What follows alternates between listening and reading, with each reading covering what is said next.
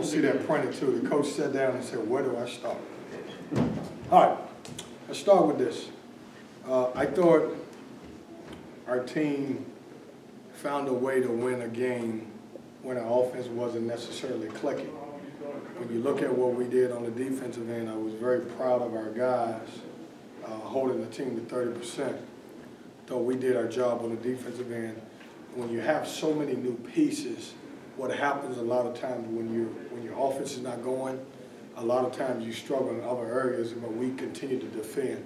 What I wasn't happy with at halftime was that I thought we gave up 13 offensive rebounds. Now, that being said, this is the best offensive rebounding team that we played in a long time. And if you don't believe me, just check the stats. I watched the Washington game and had 29 offensive rebounds, and it scared me to death. I thought we did a tremendous job in the second half, limiting those guys to 5. This is a tough team. I told everybody when we played Colgate, it was a tough team, and a lot of times as people or fans, you look at the team and say, wow, man, they should be killing them.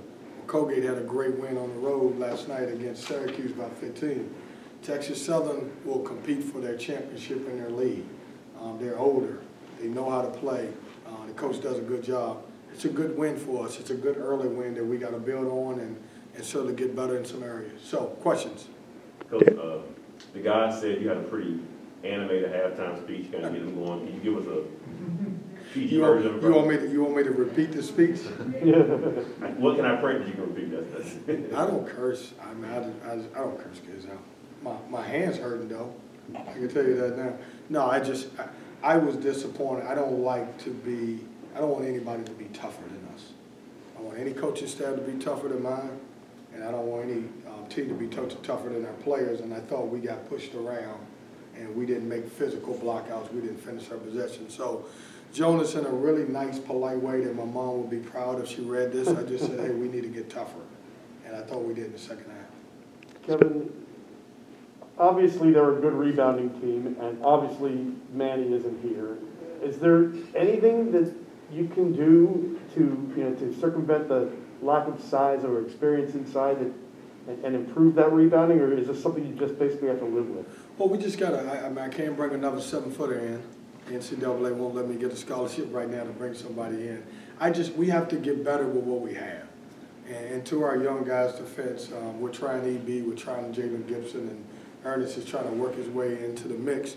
But guys, we lost a heck of a player.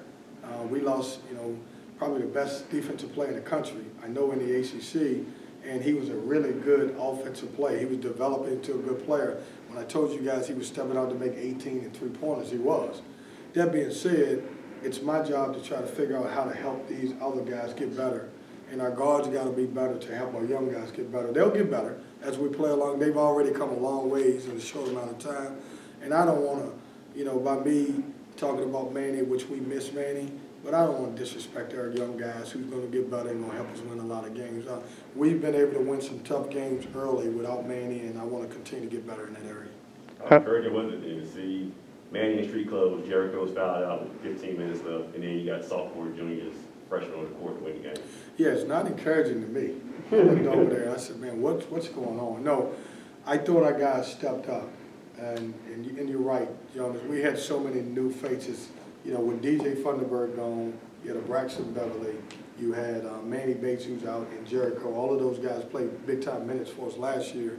And to look on the court, and we stretched it out with the guys that we had, I thought was good. We went small, and I played Sebron kind of as a big guard, as a power forward, and we did a good job. It was very encouraging. Sebron didn't want to brag about his weight room numbers, but how have you seen him morph from high school point guard to now double-digit rebounder and a guy who finishes through contact? Did JC, you say his weight room numbers? Does he have them? No, he don't have weight room numbers. No, let's give him credit. He's another kid that's come through this program that has developed into a really good basketball player. I can always point to Jericho. I can always point to DJ Funderburg. We can always go to Devin Daniels, CJ Bryce, Jericho Helms. But he's the next line of guys that got an opportunity last year, took advantage of it, and now he's playing really good basketball. I don't know if there's another sophomore in our conference that's playing better than him. Maybe somebody may be equal, but not better than him. And a lot of it, JC, is because he has confidence in the weight room. His numbers are not going to jump off the chart, but he, you know, last year he would drive the ball and create shots at the rim, and now he's going through contact, which is good for us. And also finishing at the rim today was Cam Hayes. Were you glad that he didn't settle for the jumper? Well, me and Cam Hayes, we got this, we go back and forth.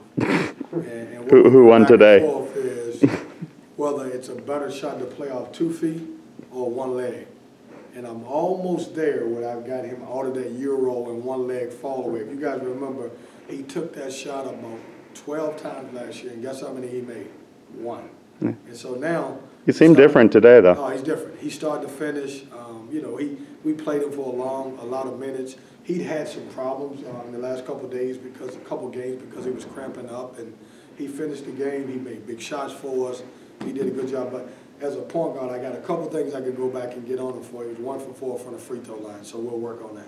Going back to Darion, a lot of kids who had to redshirt his first year, and then last year until Devon got hurt, and he wasn't playing a lot, they just said, forget this, they'd have gotten in the portal and tried somewhere else. What does it say about him that he put in the work, stuck it out, and now he's taking advantage of this opportunity? Well, I mean, last year, if you remember, he was such a huge part of our, you know, when Devin went down, we were 4-8. And I've never been in a situation where my teams were 4-8 in this league, and we found a way to win 5 consecutive road games. He was a big part of that. If you look at it, he had 2 great games last year. It kind of gave you a little glimpse of how he was going to be this year. He played great at Notre Dame and at Wake Forest. And from that point on, he's been that guy. And now he even stepped up and took a couple threes. I think he took 4.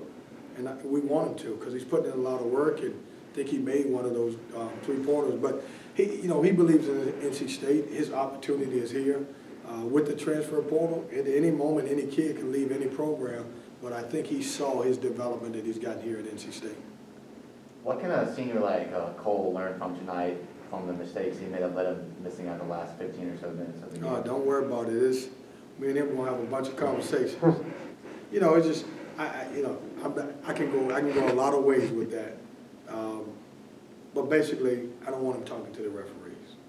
Now, should it happen the way it happened? Probably not, but I don't want him talking to the referees. I'm the only one that should be talking to the referees. You said in the offseason when you signed Breon, he brought that football toughness. You just said at halftime you didn't want anybody to be tough for you guys. Was that kind of why he got a little run late in the second half? You knew he would bring that kind of toughness against Texas Southern? Yeah, and Jonas, I got to find him more minutes. He didn't have the greatest week of practice, but he brings toughness to our team.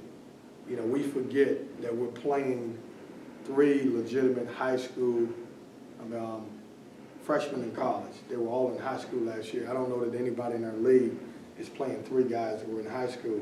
And so one game is going to be to Quavion, Ernest is coming along, and then Breon. And so he does bring toughness to us. He's going to be good as he gets comfortable. This is the first time that he's been 100% basketball player. You know, he was probably playing in the state championship last year this time for football. And so as he gets comfortable with our system and, you know, become a full-time basketball player, he's going to help us a lot. Do you have any update on Greg Gant, how close he might be there? I don't. He's coming along. I don't want to put a time on it. I have no idea when he's going to play. Not fair for me to say that he's going to play in 2 weeks, 3 weeks, or first semester. I will tell you he's getting better.